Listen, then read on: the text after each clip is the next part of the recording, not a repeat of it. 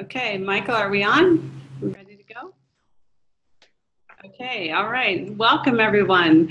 Welcome to today's web call. I'm Betsy McKinney, and I'm the founder and CEO of It's Time Network. I'm calling in today actually from Denver, Colorado, where I'm participating in planning sessions for the Denver Gender Equity Summit in May. It's the first ever gathering of statewide mayors to discuss agendas for advancing gender equity in their cities. Today's call, of course, and thank you for joining it, is about safety and security for the Women's March on Washington and Sister City marches. In a moment, we will introduce you to organizers and experts who are joining us today. And on the call, we have over 375 people, and it's an honor to be with all of you, key leaders and key influencers in your own field. And here are some stats that we know about the callers today. 78% of you are marching in DC. 18% of you will be marching in your local cities. Callers today are from 35 of our 50 states. Plus, I want to give a special welcome to sisters calling in from Canada, Afghanistan, the United Arab Emirates, Zimbabwe, South Africa, and Antarctica. So welcome to everyone. Before we begin, we want to tell you a bit about It's Time Network. We are a growing national network of individuals and organizations who are working collaboratively to accelerate gender equality. We all recognize there are so many of us who are working to advance women's rights. Michael, excuse me for just a second. All working to advance women's rights, but they are often doing so in silos, which slows progress. In bringing together individuals and organizations at the city level and to work on specific projects, we at It's Time Network are committed to accelerating the advancement on behalf of women and girls so that people can work together collaboratively going forward. We facilitate this collaborative action through our Network City program, which establishes diverse local advisory councils in each city to evaluate the status of women and girls across a set of key issue areas, and then creates collective impact projects with member organizations to address the most pressing needs for women and girls. We launched our first pilot city in San Francisco in 2016. We will be launching in Denver in spring this year at the Denver Gender Equity Summit, and we will continue to grow from there. To learn more about the Network City program, please visit our website at itstimenetwork.org for more information and to connect with us. But now, to this call today, more than ever, women are yearning to build our collective power and to grow our capacity to work together for change. The election in November changed the national landscape dramatically and accelerated our plans at It's Time Network for launching these weekly web calls to connect and mobilize women and allies all over the country.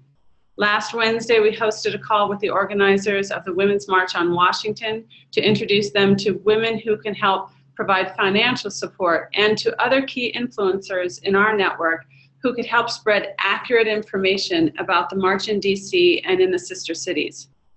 The purpose of today's call is to further the conversation with March organizers who will provide up-to-date information so that we can support their efforts, share accurate information across all of our networks for all of you on the call and your networks, and for us to learn how we can help ensure that all the marches are a success.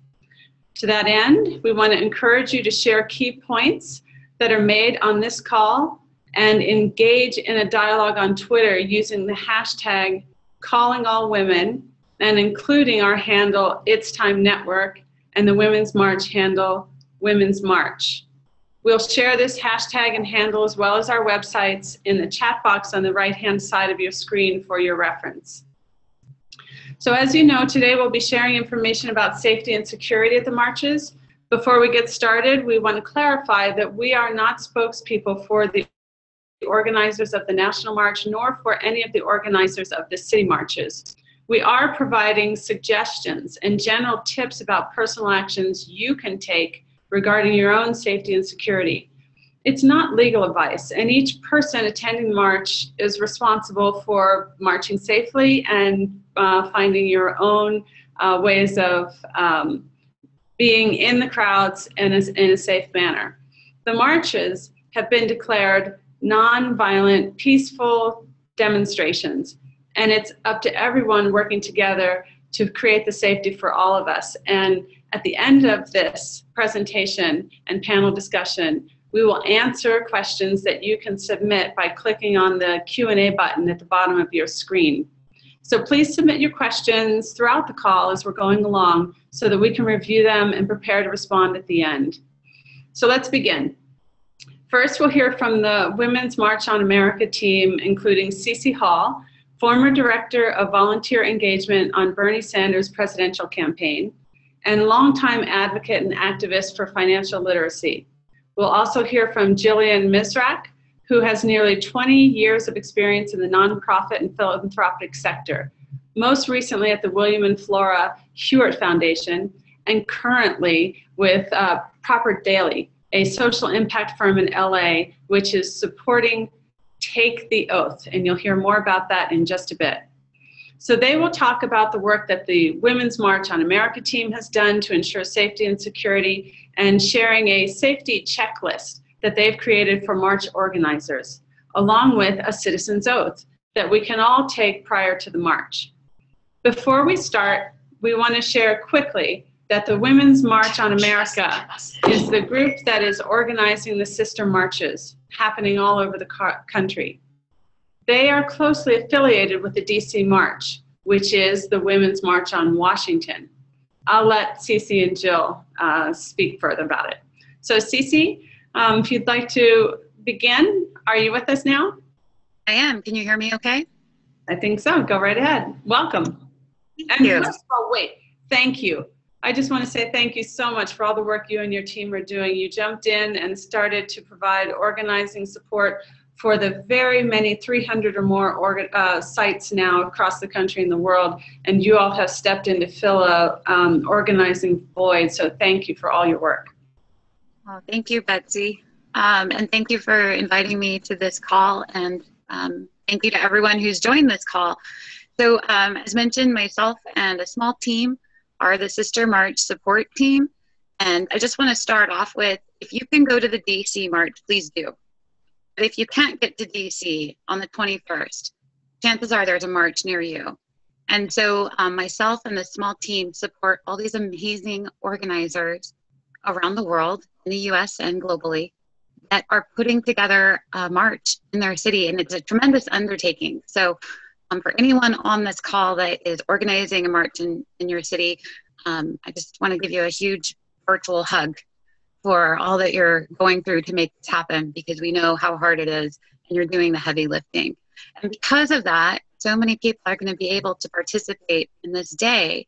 And so a couple things I just wanted to cover. As mentioned, there's over 250 marches globally, and more getting added every day as people around the world want to participate in solidarity with this message of unity and women's rights, also equal rights for everyone.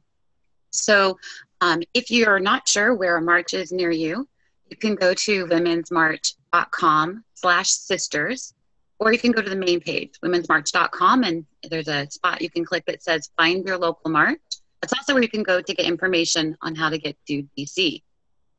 And there you can RSVP for the march, and that's when you're going to see a kind of an agreement when you RSVP for a march. And what we're asking is a couple of basic things. One, no violence. So let me start off with, if you can't take it on an airplane, you can't take it to the march. So no chairs, no weapons, please no drugs and alcohol. Also, if you have signage, no sticks or selfie sticks. A lot of people are using cardboard tubing like you would find for either wrapping paper or paper towels to hold up their signs. That's fine as well.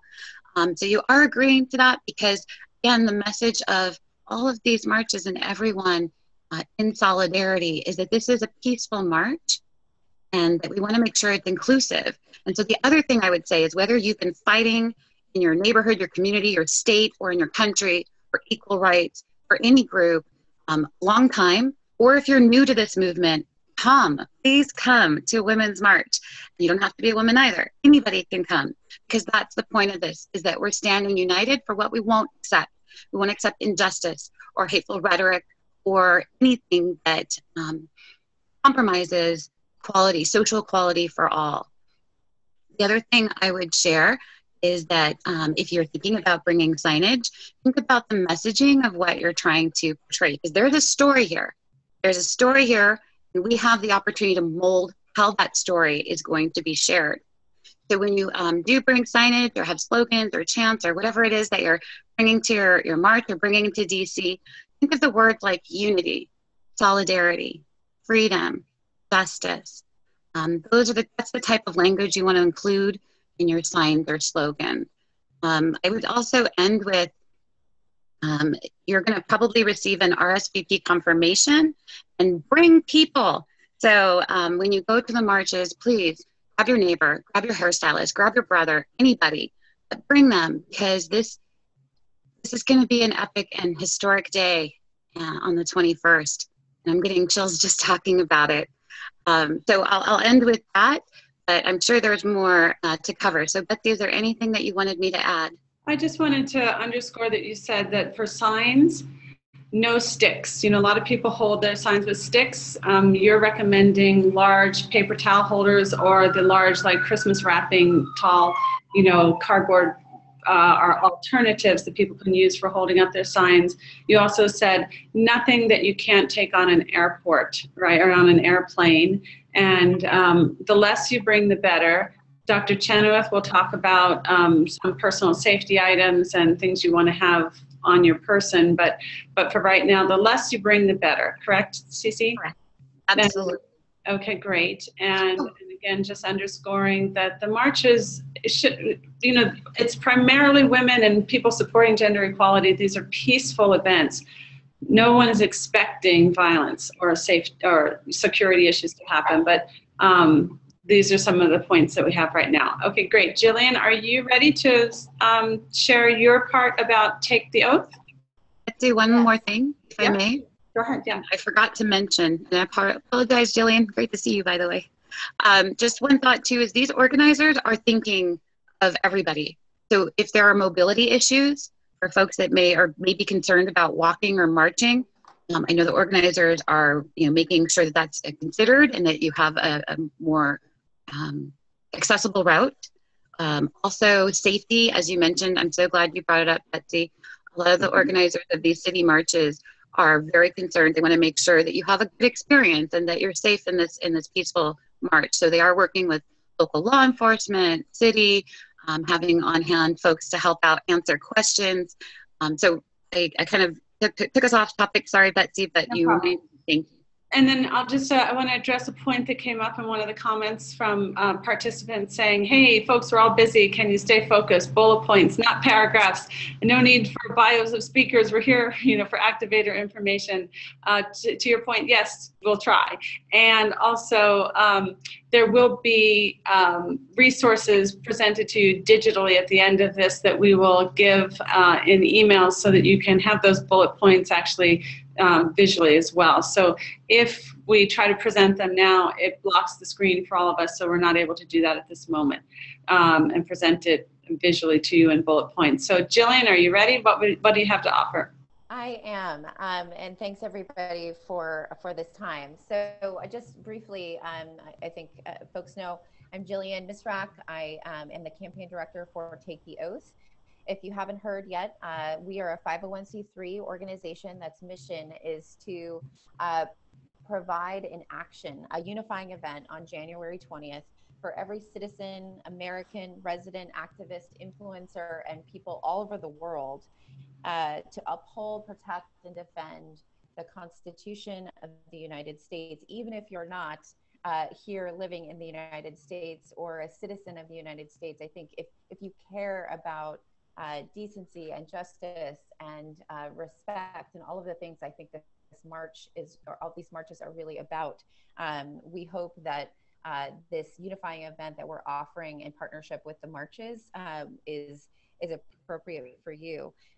So when Trump takes his oath of office on January 20th, we are hoping that we're a coalition of civil rights and civil liberties organizations pledging to take our oath and to be engaged at your marches for years to come. And so we've been partnering domestically with about 25 marches around the country on both coasts, as well as the middle of the country. We'd love to talk to you all about ways that we can incorporate Take the Oath.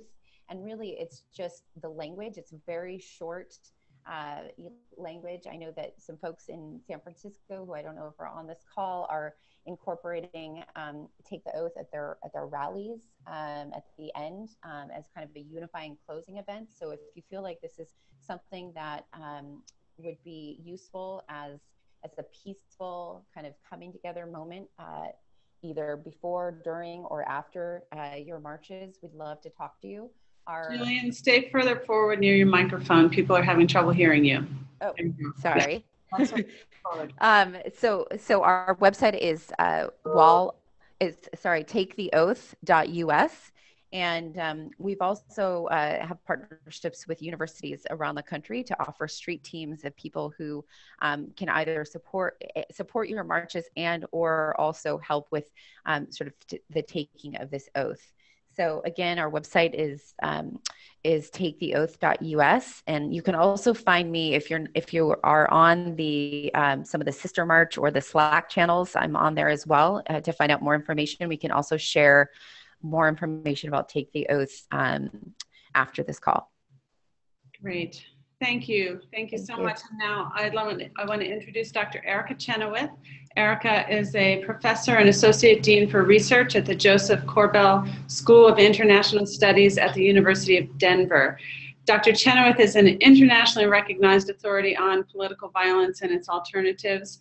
Foreign Policy magazine ranked her among the top 100 global thinkers in 2013 for her efforts to promote the empirical study of civil resistance.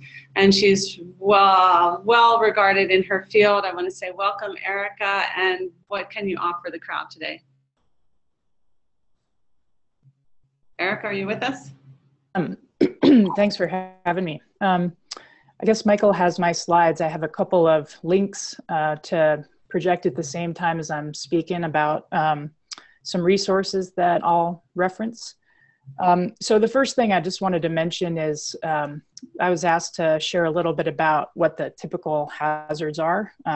We can stay on this page while I just talk about the most likely thing that people are to find uncomfortable is weather, the elements, getting thirsty and hungry, getting sore feet, and getting blisters. So that's the most likely threat to security or safety for people who are participating. The second thing might be related to emotional discomfort caused by heckling.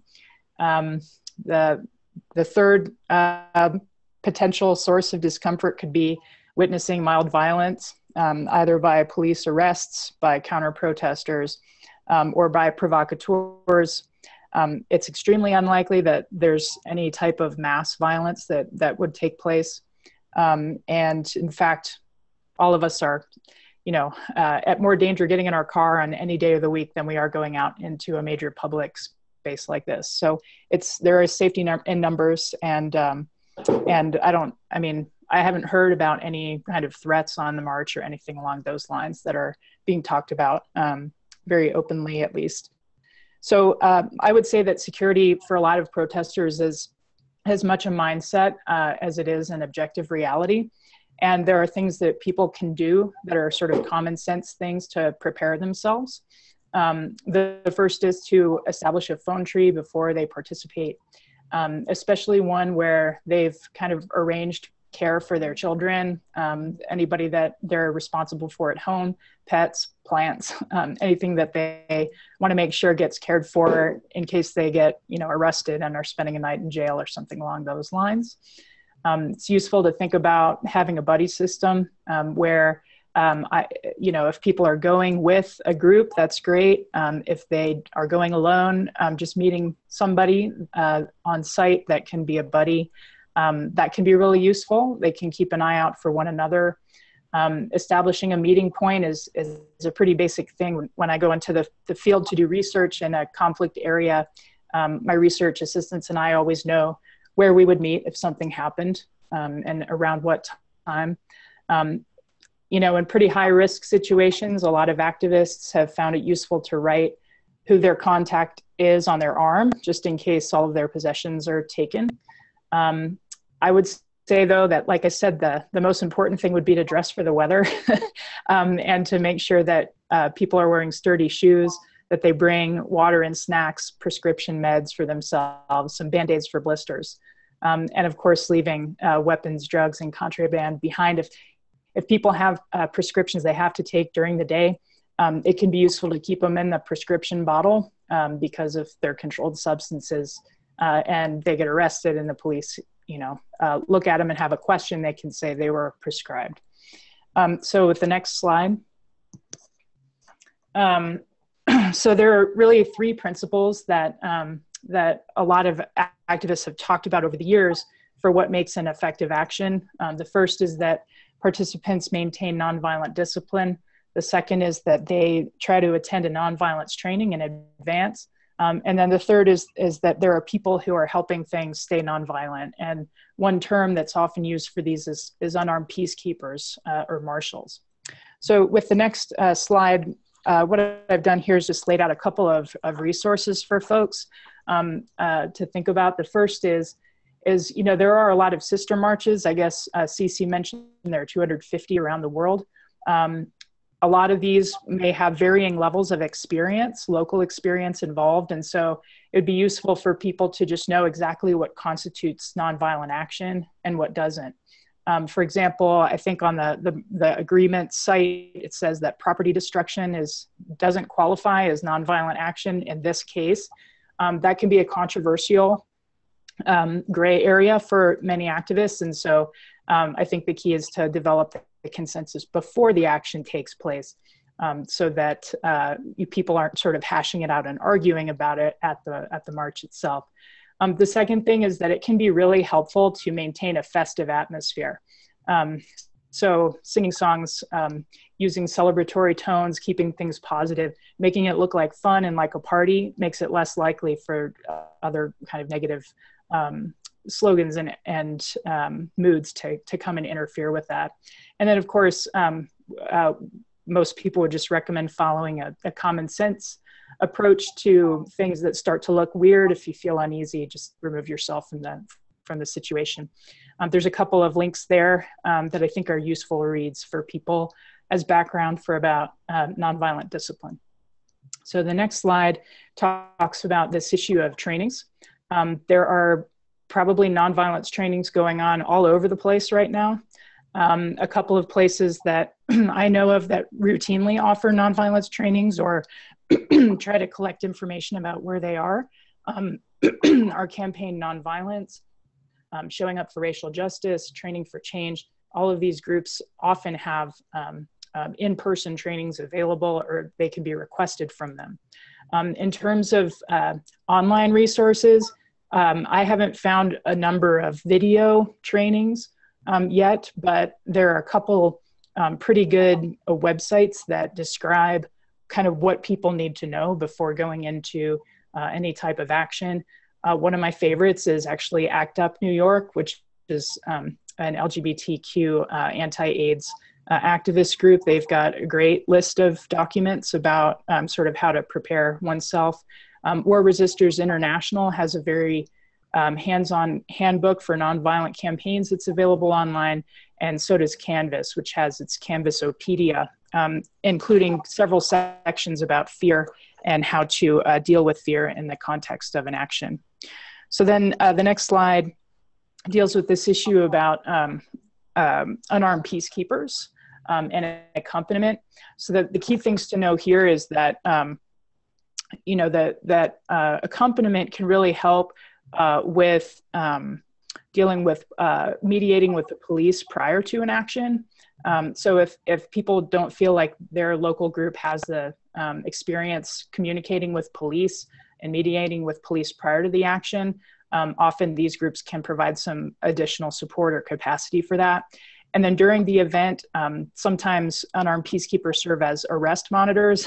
So if people start getting arrested, they record their names, which precinct they're going to. They might record the arrest, and then they might go to the precinct where the people are being held to make sure that they're released in a timely manner.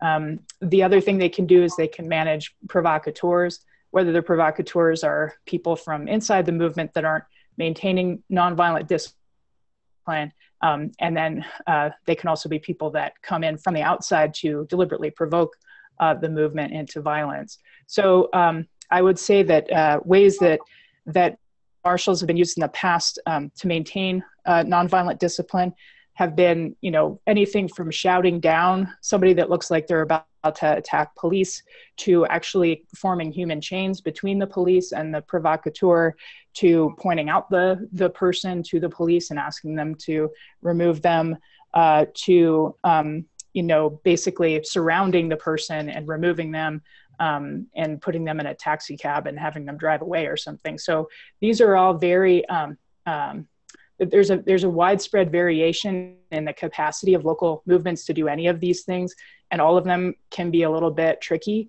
and controversial at times. So I think the key here would be just to have local organizers consulting with one another about what their past experience has been and what their plans are. And then there's a number of different contacts that I think have a lot of experience with unarmed peacekeeping that I've provided here. For people to reach out to. I know Veterans for Peace and a lot of their affiliate organizations plan to be there at the Washington March. They also have many local chapters. Those local chapters can be consulted for support as well. So just in closing, I'll go to the last slide here. There's a couple other resources, and I would just mention one other thing in terms of security is just to be mindful about photography and online video streaming and things from cell phones. Part of the reason I bring this up is just because that when people take selfies or whatever, or they're live streaming an event and then posting it on social media, it can often show people who didn't give their consent to be recorded and put online. And it basically identifies them as and in the opposition. So I would just say one kind of general principle learned from a lot of different international contexts where activists are using digital technology is to encourage folks to make sure that they have the consent of anybody that appears full-faced in their photos before they post them online. So just to make sure that people know that they're self-identifying as somebody who's involved in this protest. That's it. Okay, thank you, Erica. That's a lot and great information. And I know people are putting questions into the chat box, so continue to do that. We're going to chat for just a minute. Jillian, can you just recap just a little bit about, because people weren't able to hear you in the very beginning because of your mic, about the oath, and do you have the oath, or where is it posted so people can see what it's about? Yes, absolutely. I'm so sorry about that. So taketheoath.us is a 501c3 based in the United States.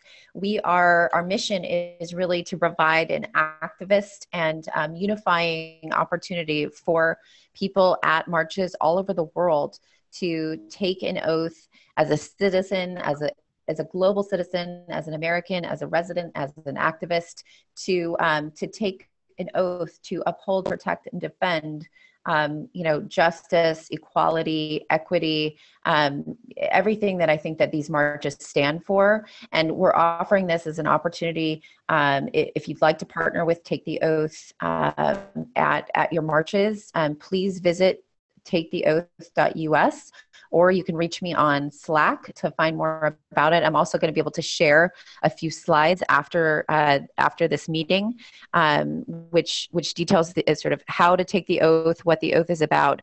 But essentially, we've got marches all over the country incorporating Take the Oath in some of their speeches at their rallies, using it, as I said, as a closing event. And what we're really hoping is that this is a group, a coalition of civically engaged people all over the world who are going to watch and hope and be engaged with Trump as he leads the country and make sure that we are also engaged and informed and are doing our part as global citizens.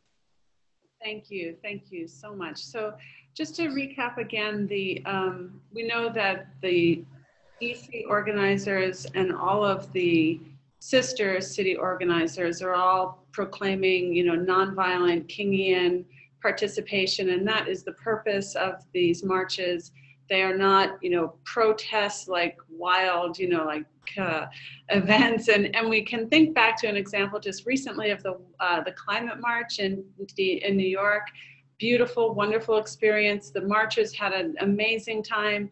There was no violence that I had heard of, and I was in the midst of it. And it was a wonderful demonstration of a unified set of concepts, but diverse voices. There was lots of room for people to give different messages.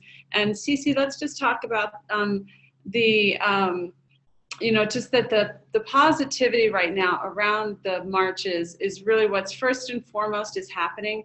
But this conversation is because the climate has changed, or the landscape has changed since that New York City climate march. And there is a greater sense that there might be provocateurs, or there could be incited violence, even though none of us are going there for that purpose. So we felt it important to have this conversation, provide some of these bullet points that Erica had, but in general, it should be a very positive experience. Did you just want to say anything further, Cece? Any further? Yes, I think, the idea, at least in talking with the organizers of the city marches that I work with, is they really want it to be so inclusive that regardless of age, gender, area of origin, whatever your story is, that you feel welcome. And so I would say that, in looking at the positive message and what's trying to happen, what they're doing, I think that's going to be the case overall. But I'm really glad that Dr. Chenoweth brought up, there are provocateurs. And it could be just a heckler, it could be an organized action, whatever it is. If you're standing together, literally marching in unity, and with that message of unity, I think that that's probably the best medicine to cure that issue. You know what I mean? So I feel like that safety in numbers comment that was made before is very helpful. And then not only that, but the organizers are looking at chants and slogans and songs and ways to keep people active while they're marching. And even at the end, some of them are having guest speakers from all different areas of activism in this movement. And so it's going to be, from what I can tell, a very enriching and rewarding experience. And I'm hoping that because of these connections that are made on the day of the 21st, that folks will get connected to some of the great activist things that are going on already in their community. Because a lot of the marchers, I feel like, may just be getting involved. Some of them have been fighting for a while. Some of them are new to this. And so it's a great opportunity to make those connections so that on the 22nd, we're still fighting, we're still moving forward, and we're still holding strong together. That's really our biggest hope for what I would say on behalf of the organizers. I'm not one of them, but I would convey that. And I wanted to share anecdotally the information about organizers I know have been meeting with police. We have heard, and we know from many sources, not just from our contacts, but from the very beginning, the Women's March on Washington organizers have been actively engaged with the police. There's a good relationship. It is a positive and friendly, I think is even accurate to say. We certainly heard the same is true in Boston. JB, on a call with him the other day, he said that it's really, a really fantastic experience working with the police and being sure that everyone understands what the limits are and how to respond to one another. And I know that that is true from the San Francisco Bay organizers that I've spoken to. And so can you speak broadly about the organizing calls you are having with the organizers of the sister marches? And is that true that they're being proactive with the police in order to have goodwill? Yep, you're on mute. There you go. Okay. Every march is different. So it's not a cookie cutter approach. Bigger marches are going to have bigger logistical issues. Traffic with law enforcement, making sure that everyone's in the know, their city, their permits, and so on. Smaller marches may not have those same concerns. That doesn't mean that they're not reaching out proactively and making sure they've kind of covered as many bases as possible. So I would say in a blanket statement, yes, organizers of the city's marches in all the cities globally this is on the top of their list of priority. But I think you're going to see different flavors of how that looks, which I'm really excited to see all these different marches, because, you know, you've got like Aspen, Colorado, and San Jose, Costa Rica, and, you know, everywhere, what that looks like from not just a safety perspective, but from the experience as well, because they're bringing their flavor of their city into these marches also. That's right. And so to go back to you, Erica, you know, the important point being that if you feel safe, it creates a safer environment. The ways in which we can conduct ourselves encourages a lighter energy in the march rather than a heavier or fearful one. So being non-fearful is really important, and also having your safety precautions, you know, writing known numbers on your arm, because if you don't have your cell phone or for some reason you need to know, you know, we don't remember our numbers anymore. And so, so it's about conducting ourselves safely, and also what is our interaction with three different key areas, three different key constituencies. How do we respond to provocateurs? And you talked about that. So it's important to go and find resources on nonviolent training so that you can think about it a little bit in advance and talk about it with your friends. What would you do if a provocateur is around you? Go find some of those resources and use the ones that Erica suggested. But the other is what is your interaction with the police? And then also, what is your interaction with the press?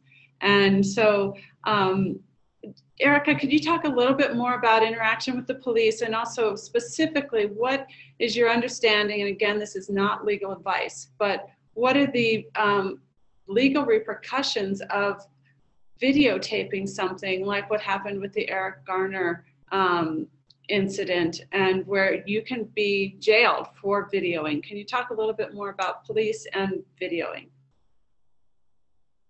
And you're on mute. Yeah.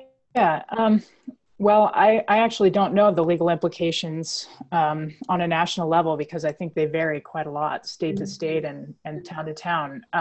What I would just say is that it would be useful for people to know what the status is, the legal status of kind of citizen journalism. And at the same time, I think the point I was more trying to make was about, you know, the potential long-term political implications of filming yourself and filming other people and then posting it out on social media. And I think that's actually, you know, something to think about a little bit more than whether the police like it that you're video recording or not.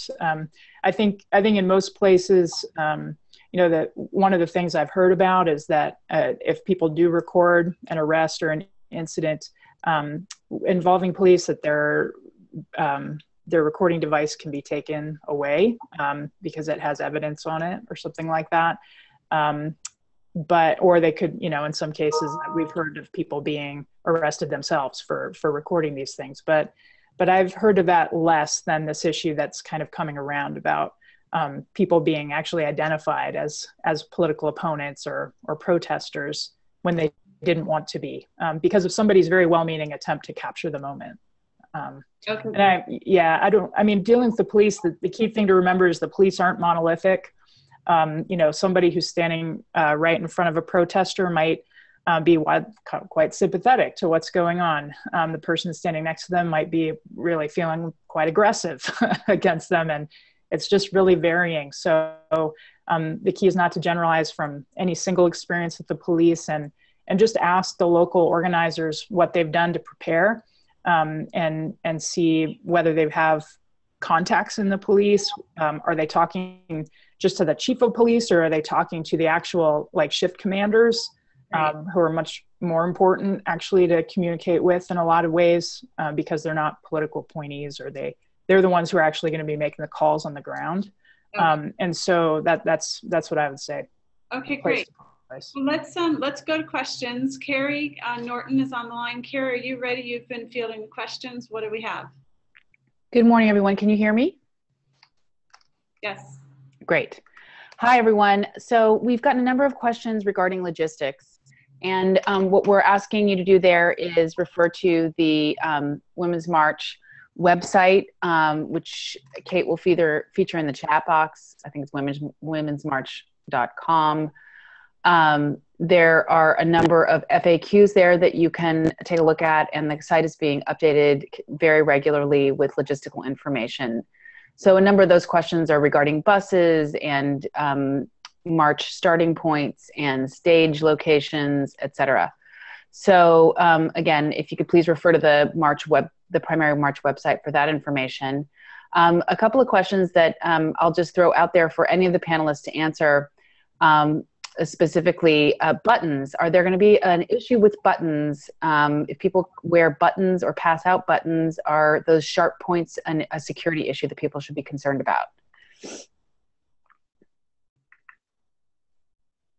Good question. I've never heard so. Have you, Cece? No, this is not a official answer or anything like that. My inclination would be no. That it should be fine to have buttons, but something that maybe to connect with either on the womensmarch.com site, see if it's listed as a prohibited item, or with the organizer of the march in your city if you're going to a local one. But just my thought is, I don't think that would be a concern. Thanks. Okay, great. So the next question, I think we talked about sticks already. So I would imagine no sharp sticks, no sticks of any kind really are advised. And Betsy mentioned cardboard, so toilet paper rolls or wrapping paper rolls.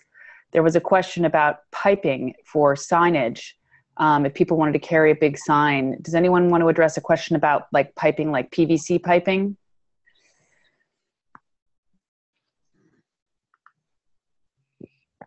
Yeah, well, all of those are going to be questions that, we're not able to give an authoritative answer to that. And I think the best thing is to try to contact your local Sister March organizer on the website at, womensmarch.com. But PVC certainly is better. Certainly you can't use metal piping, you wouldn't, but I would imagine PVC is light enough that it's worth a chance, to bring it. But we can't say for sure. Okay, here's an interesting question from regarding what are organizers doing? And again, we're probably not in a position to answer this, but it's an interesting question. What are organizers doing to offset resource drains to DC city services? This is a common impact of marches and activities like this. And, a suggestion is made or an offer to, make donations to grassroots groups and or organizers to support the impact that the march might have on the local community. I can say anecdotally, Carrie, that I have heard some talk about that, and there's an awareness of it. And that's what I really want to give a shout out to the head organizers of the DC March. They are very sensitive and concerned about their impacts, how it disproportionately impacts, different communities. They're very aware, and I think we could not be we couldn't be in better hands, in terms of that awareness and sensitivity. So whoever asked that question, thank you. And without being able to give a specific, I know there's awareness about those things. And also there are cost issues that are built into, I think, the preparing for the march, even things like having to have bike racks available so that it doesn't disproportionately impact people's property where bikes get stored, and whether it's the porta potties and how they're handled. That is one reason why, if you can help donate to the march, do. $5 matters. If every person going to a march gave $5 on the website, those organizers would have a much better experience right now. And so contribute to the march to help. These are very savvy social and racial justice organizers that are going to use that money as better and as well as anyone you could ever imagine. So donate and help with those costs, and they will be mitigating. Okay, and we have a question about whether backpacks are allowed I don't know if that anyone's in a position to answer that. Cece, have you all talked about that on the Sister March organizing calls, backpacks? We haven't talked about it on the call yet. Our next call is actually more the day of, logistics like what we're covering now for DC March as well. I do know that it's been mentioned to have clear bags or see-through bags if possible. And I think you said it actually is travel light, as little as possible. Obviously have your ID on you, and it was mentioned water and warm clothing, depending on where you are in the world marching. But backpack wise, I don't know if there's a specific like prohibition against it. I think the preference is transparency in general, and leave the luggage at home. Great. So the last question regarding security specifically is, I haven't heard a mention of this, but is there any practical advice that any of our panelists can offer on preventive measures to counteract tear gas effects, should such a thing happen? I did hear about, on some research that I had done, that to counteract tear gas or pepper spray was to bring tissues or paper towels soaked in apple cider vinegar or vinegar that are in plastic bags. And so that if you needed to, you would be able to dab your eyes and cover them. And the apple cider vinegar, anecdotally, I read, counteracts the pepper spray and or tear gas, but I don't know that, so you should research it. And you know, we're in a vulnerable position. We can't provide, you know, specific recommendations, but we can point you to places to do research for yourself. I'll just say quickly, there's a lot of varied opinion about that, and the easiest way to prevent against it is to avoid it. You know, removing oneself from the situation and then kind of waiting it out.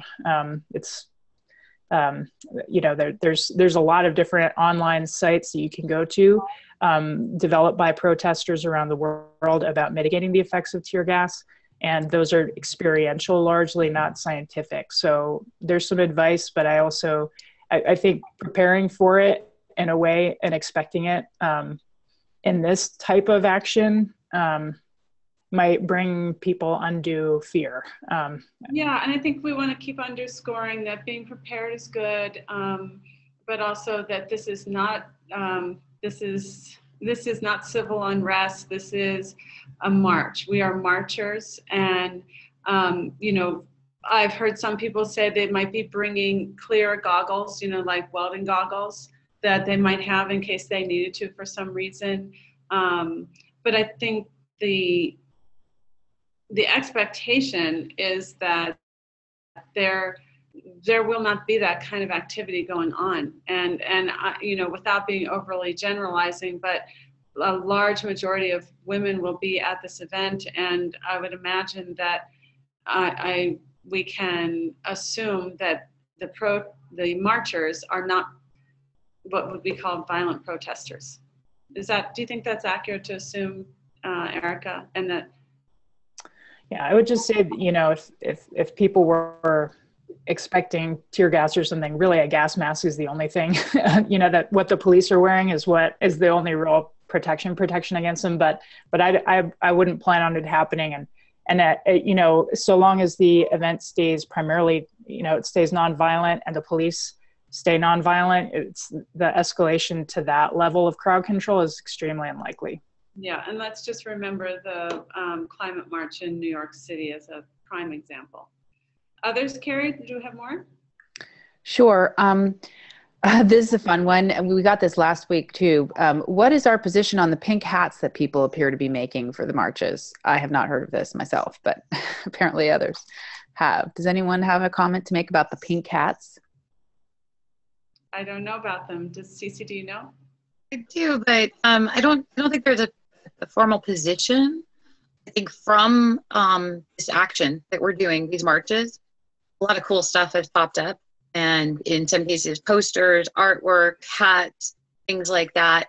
And so I don't think there's an official, as far as I know, position on these hats that you're talking about. But I do know what you're talking about, and I think it's one of the several offshoots that have come from this, and just trying to keep the momentum going for the marches and ongoing after that. Okay, and I think this ties into, what the next call will be about next week, next Thursday. Notably, it's going to be on Thursday next week because of logistics getting to DC next week. But so next Thursday, the call will be about messaging, and Cece and I had a good prep conversation about the conversations going on at the organizing level, and that is no one wants to try to tell women what the message is. We support diversity of expression, that everyone has a First Amendment right, but there's a unified message that's coming out about liberty, about freedom, and protecting everyone's freedoms, and that we are united in caring for each other, caring for the planet, and that there's enormously wonderful, positive, unifying messages that we'll be talking about next week. And yet no one is afraid if there's going to be some diverse messages. So what? Women are allowed to say what we want to say. Do you want to say more about that, Cece? I'll just say that, for everyone who's going to a march, whether it be in DC or in your city, if you could go with the approach of, I'm watching out for my neighbor. It's not just me. I want to make sure that the person next to me also has a safe and good experience. I'll have that frame of mind.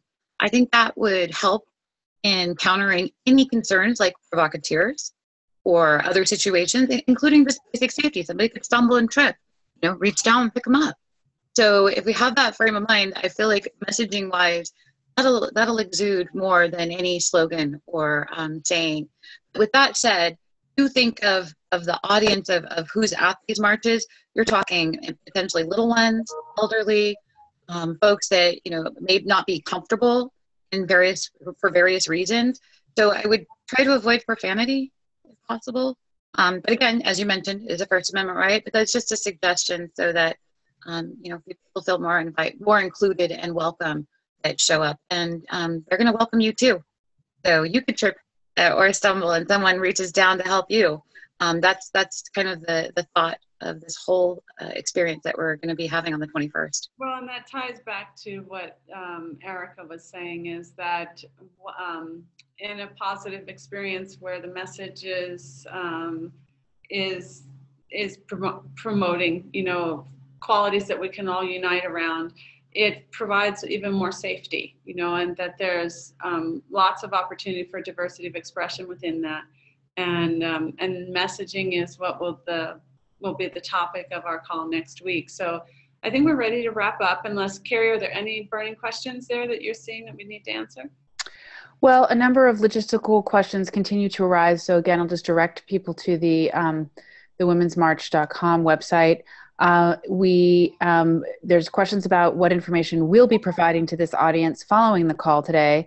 So I don't know if we're in a position to provide slides per se, but we will provide as much information as we can, and including a recording of this call for you to review if you joined late, and or share with others if you're interested in sharing it to people who are interested in learning more about how to stay safe at the marches. Great. Yes, we'll be providing Dr. Erica Chenoweth's slides that she did here today on the call. Also, Cece, what not to bring. There's a list of what not to bring to the event, and any other resources that we put together will be in an immediate follow-up email. So I think that's good. Jillian, did you have anything further to say to wrap up before we say goodbye? You good? I think I'm good. I just sent you all the slides. So if you'd like to share more information about Take the Oath with folks on this call, I think you have those in an email, and I'm happy to follow up with people offline. My email is jillian@properdaily.com. Okay. And well, with that, then I think we'll say goodbye to everyone, and thank you. And Michael, just one direction, if you would, at the end when we close. If you'll pop up some of the URLs that people can go to and just leave them there as people leave the call, and then they can refer to it in the recording as well on that, and they can land on that slide. And I want to thank everyone, and we'll look forward to seeing you or talking to you next week. And be well, be safe, and enjoy the march no matter what. And we'll talk to you soon. Bye.